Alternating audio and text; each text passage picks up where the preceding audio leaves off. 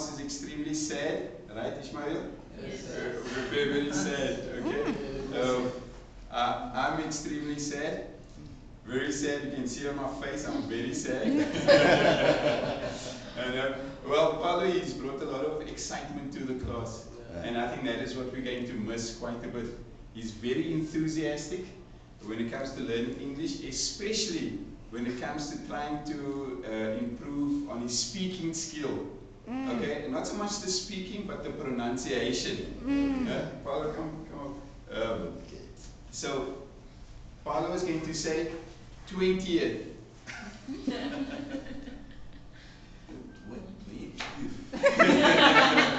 So he really puts in a lot of effort, and it was only this last week when his wife arrived that he started coming late to school.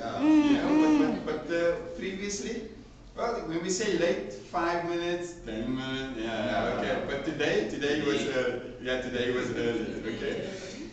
But yeah, for the 4 weeks that he's been here, he has always been early, very diligent, always doing your homework, okay?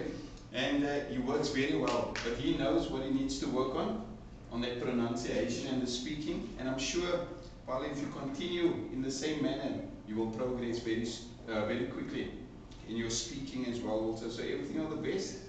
And apparently he's as good a student as what he is a teacher as well also. Okay, I don't know about the husband, okay? Because he told me, he felt I was very easy on him, and he said, Andre, I'm a hard teacher, so, be harder than me, okay? But Paulo, once again, everything all the best, okay?